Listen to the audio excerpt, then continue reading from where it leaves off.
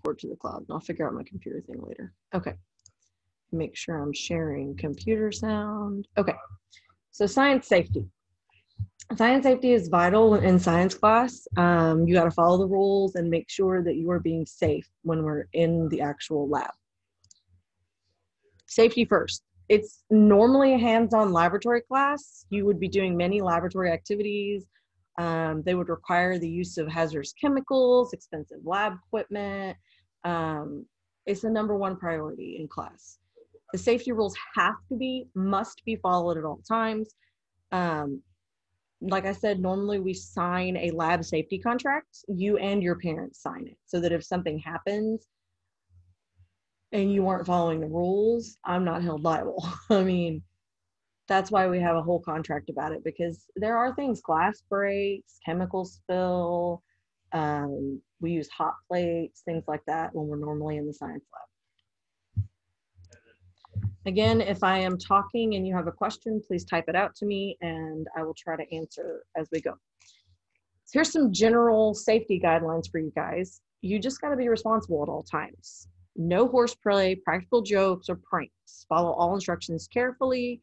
Don't play with the lab equipment until you're instructed to do so. Food, drink, and gum are not allowed in the science classroom. So when we're normally in lab, what I tell my students is if you break any of these rules, so for instance, if you start playing with the stuff and you start messing with the lab equipment before I tell you to, because a lot of times the stuff will be out on the tables and before the lesson starts, because I pre-prepped it.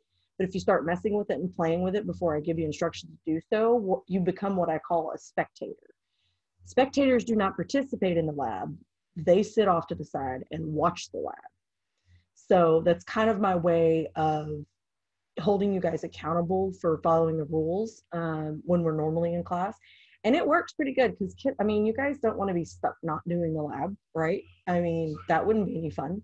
So usually my kids that don't listen wind up getting made an example out of. I had several last year that halfway through the year, we had already been practicing these rules, decided to come in and play with the stuff on the table. Even though it wasn't like dangerous stuff, it still doesn't matter. If it's on the table for the lab, it's still considered lab equipment. So one lab I had rocks out, and I had a kid go up and start playing with the rocks and tossing them around. And I was like, look, they may not be dangerous, but you still have the rule of not touching my stuff before I tell you to.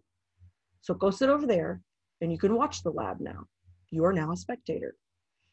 So that sucked for that kid. But like I said, if you don't follow the rules, you become a spectator. And normally that's what I do. Clearly, we're not going to be using that stuff right now. So it's not a huge concern, but it is something that if we go back to normal, you would need to know in the future. Okay. General safety guidelines. We keep the science room clean and organized. Now, my desk and my bookshelf aren't that organized, okay? But your table area where you do your experiments at, you got to keep pretty organized and cleaned off because we do a lot of stuff on them. Notify teacher immediately of any accidents or unsafe conditions in the science classroom. So, for instance, last year I had a kid break a beaker and it was a glass beaker. The kid went to instantly start to pick up the glass with his hands. Okay, maybe he wouldn't have cut himself, but I'm not taking any chances. So if something happens like that and you break something, do not touch it. You come tell the teacher immediately so that I can come help you clean it up. That's a safety issue. We gotta wash our hands with soap and water after our experiments. Normally, we don't do a whole lot of experiments that require us to wash our hands with soap and water. When you go back to school, you're going to be washing your hands a lot anyways. Unfortunately, you're using a lot of sanitizer. And my room doesn't really have a sink. It has this weird portable sink that has 2 giant jugs underneath it. So what you do is you put clean water in one and there's like a hose that runs the clean water up through the sink and then it flushes out. But if you don't clean the water out every single day, and these jugs are giant and they're huge, okay? If you don't clean them out every day, it starts to stink. So I just don't use it. It's so annoying. But if we do something that requires you to get your hands dirty, I usually allow my students to go to the restroom and wash their hands like one at a time. So it's not a huge deal. We always have hand sanitizer in the class for things like that too. So, but most of the time when you're in a science lab, you're going to have a sink that actually works. So yeah, that's fun and exciting. If we go into my room, eventually you'll get to see that portable sink. It's pretty awful. I've been fighting to get an actual sink installed, but you have to have like the plumbing and all that set up. So I don't know if that'll ever happen. Safety symbols. So a lot of these symbols will be on different equipment in the room, and you might see these on exams and tests. And they basically are what they say they are. So the goggle one is eye protection. Wear your goggles when working with chemicals, flames, or heating devices. If chemicals get in your eyes, flush in water for 15 minutes and notify the teacher. We might also wear goggles if we're dealing with sand, because if sand gets in your eyes, it's kind of annoying. Most of the labs we do don't require goggles. There are a few, and I have a goggle station in my room. A lot of times I'll tell you, if you have glasses on and they are polycarbonate lenses, which most of the time kids' glasses are, you don't have to put on the goggles, only if you want to, because it's hard to wear those goggles over your glasses. However, if a test comes along and asks you about wearing goggles, you always, just the answer is always wear goggles, okay? When I was in college, I didn't have to wear goggles because I had my glasses are protective lenses. So sharp objects, we won't use a whole lot of sharp objects, but whenever you do, just make sure they're facing down, cut away from your body. Electrical safety, we do have plugs in the classroom, and quite often we are using them for different, especially when we do the energy transformation, we have to plug in like a hair dryer and a fan and some other things. Just be careful with the cords. Don't place them where you can trip on them. If you're charging, and when we go back, if you have to charge your Chromebook, same thing at home. If you're charging your Chromebook, make sure it's somewhere where you're not going to trip over it, right? And just don't use any water around it. Make sure that you unplug the equipment when you leave the room.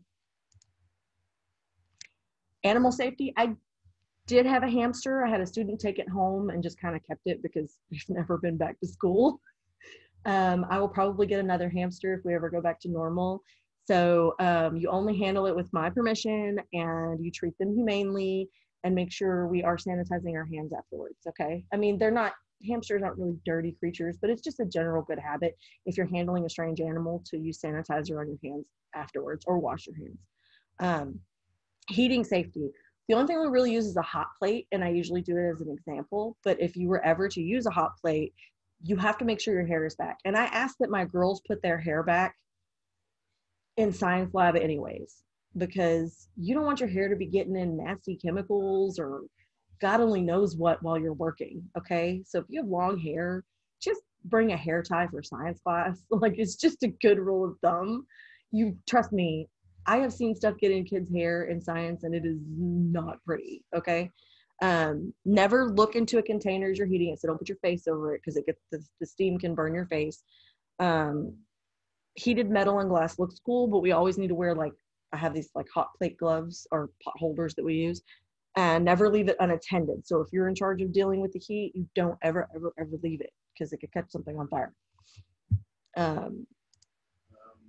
Another safety symbol, there's chemical safety symbols. We will be dealing with chemicals. Well, we won't per se, maybe not this year, but eventually you'll be dealing with chemicals like in 7th and 8th grade too.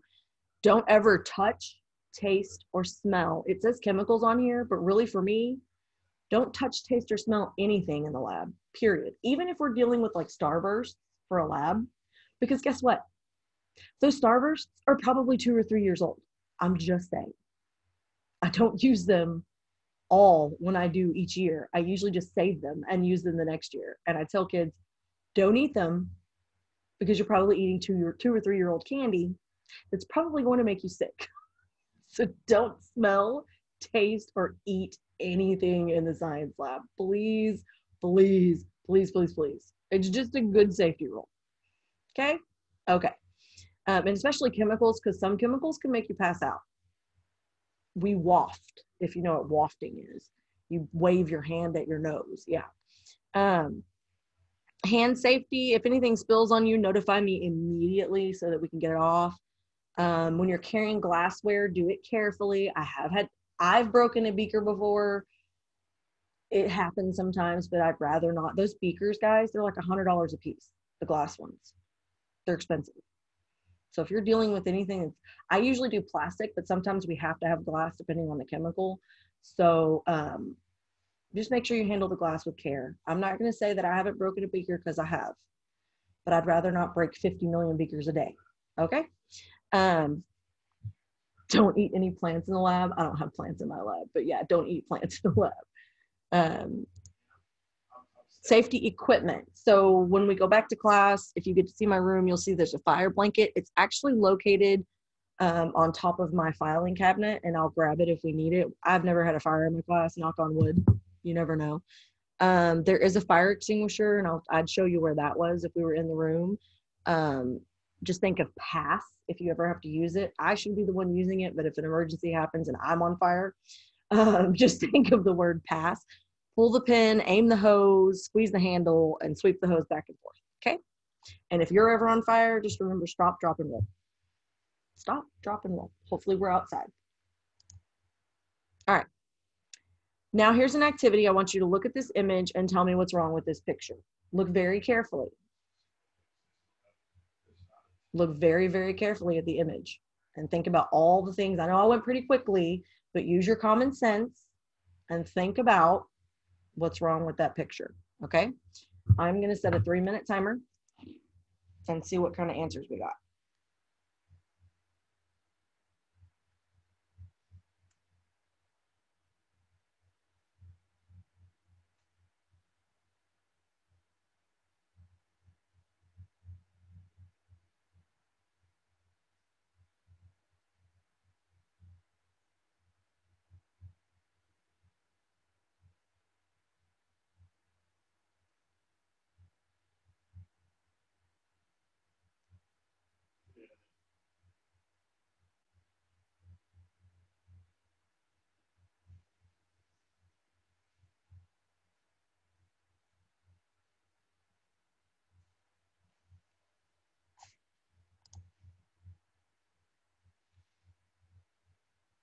Dang, yeah, there's a lot wrong with this picture.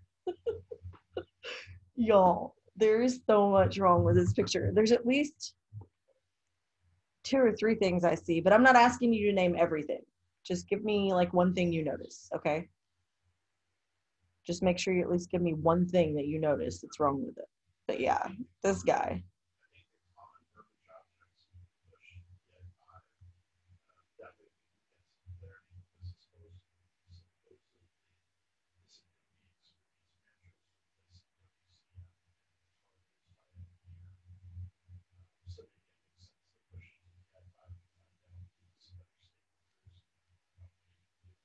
Yeah, this guy. This picture is terrible. So much wrong with this picture. Alexa, are you having an issue? Jade, type it. If you got a question, type it in the box. Type it in chat in Zoom. I can't have y'all's mics on while I'm recording. Where's Alexa? Why am I not seeing her? Oh, there you are. Are you able to type, Alexa? Thumbs up? Okay. And you may have submitted the answer and it's just not showing up on my end. It does that sometimes.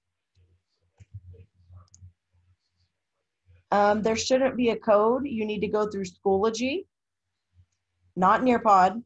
You need to go through Schoology. I'll type it to you.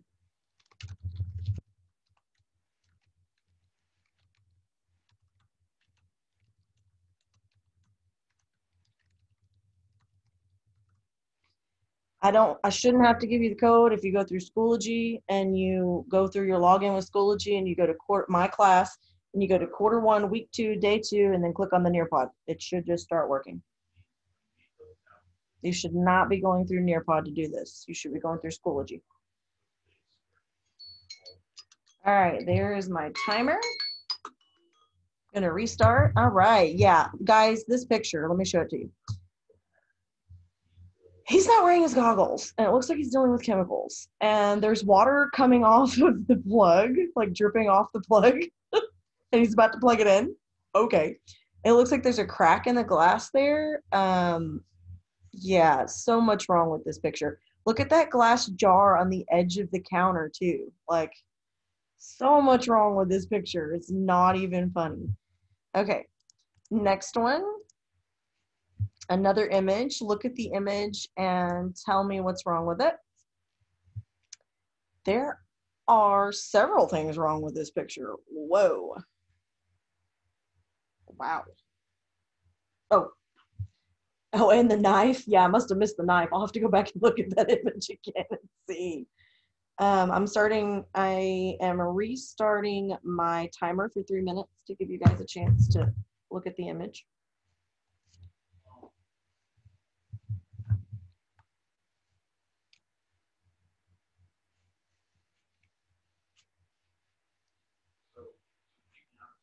Oh, my doggy is laying right behind me again. You are going to get stepped on. You are going to get stepped on. You are going to get stepped on. She likes to lay right behind me, and she gets mad when I step on her. She's crazy. 12:45. I have to take something with me. And I'll eat right for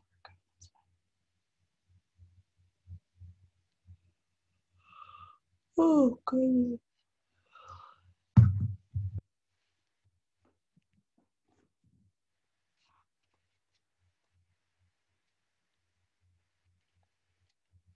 So I realized I shouldn't be showing you guys answers either on the recording because it's a privacy deal, unless we were sharing our answers with each other. So I'm just going to keep the photo up until my timer goes off, and then I'll talk about it.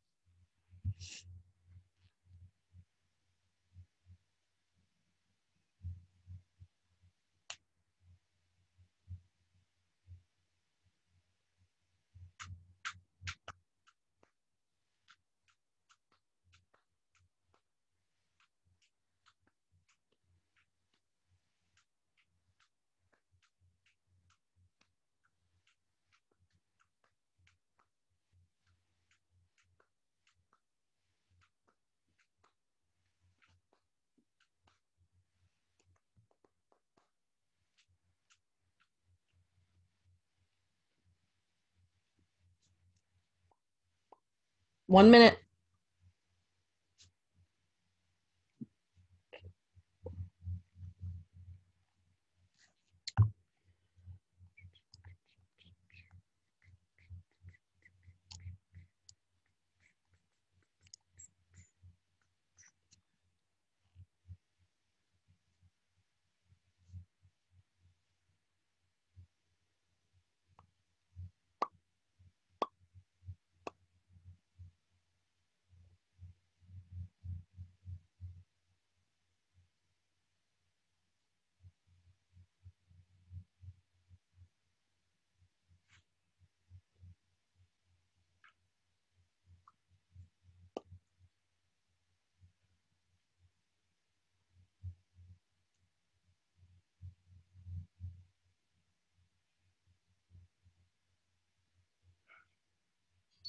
All right. Okay. So much wrong with this picture too. First things first, they are not wearing any safety equipment, no goggles, no nothing. It looks like they're dealing with chemicals. So yeah, not smart. And I mean, yeah, he's using tongs for that heated thing, but he should be wearing gloves too.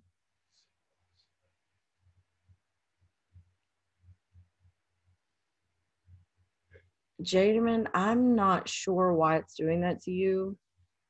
You should just be able to click on the assignment in Schoology and it opens, like you just plays inside of Schoology. Thumbs up if it's just playing inside of Schoology for you, guys. Is it just playing inside of Schoology for you? Yeah, because Jademan, I don't have any code for this. It doesn't produce a code when I do it through Schoology. You usually just click on it and you leave. You don't exit Schoology. It just plays inside of Schoology. When you click on the assignment, you just leave it there. And it should play inside of Schoology. All right, next picture. I'm also recording it too, so if you want to just watch my screen, You can do that. All right. Oh yeah, another one. What's wrong with this image? Oh yeah, that girl had her hair down. That's a good point, Elizabeth. She did have her hair down. She needed to put her hair up. And she was working around a fire? Okay. You're gonna catch your hair on fire. All right, 3 minutes. What's wrong with this image? Oh God. A lot is wrong with this image too. These people do not know how to act in a science lab. Do not. Like legit. What's wrong with these people? Something seriously wrong with these people.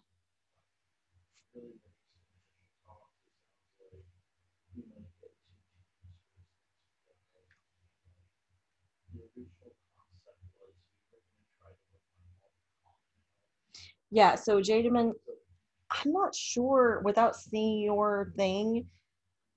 So normally what I do is I go to my portal, I click on Schoology, then I click on the course, then I click on the quarter, then I click on the week, which is week 2.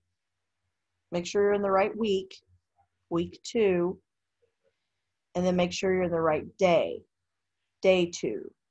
Because sometimes if you're in the wrong day, it won't open it because it's not live. So make sure you're in week 2, quarter 1, week 2, day 2. Let me type it in the everyone chat.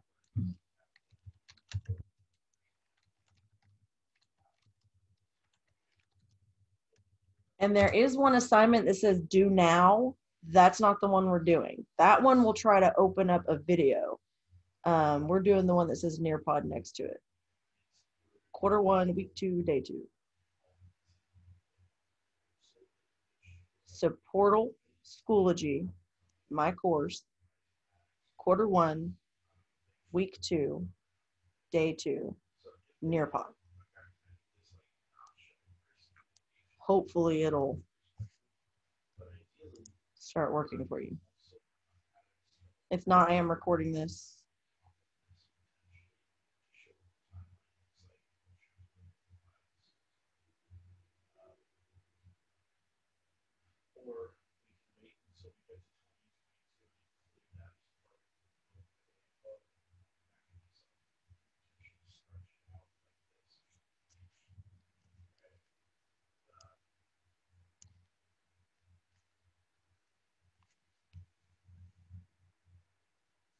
I'm gonna go ahead and stop my timer. I'm gonna set it to 2 minutes because we're gonna run out of time if we don't. From now on, I'll do 2 minutes because 3 minutes seems like a while. All right, a lot wrong with this picture. First of all, the kid's laying his face over and just sticking his nose in the chemicals. Okay, you gonna pass out, but sure. And then the one guy with the plug, I don't even know. He's not even plugging it in right. He's just like holding it by the cord instead of the thing. And then there's like soda cans they're eating in the lab. That's intelligent. You're not supposed to do that either. They do have their safety equipment on. Okay, that's a step up, I guess. So yeah, lots wrong with that picture. Okay, what do we do in an emergency? Same thing we do in any classroom. If there's a fire, we quietly get up, push in our chair, walk toward the outside of the classroom door. It says walk to the basketball court because this was somebody else's slides, but I'm sure we'll eventually practice fire drills in the building, and your exit path is different depending on what room you're in. So you just listen to your teacher and where they tell you to go, okay? Remain silent through the alarm so we can hear directions. Everyone is responsible. Are there any questions about lab safety? You can type them out to me.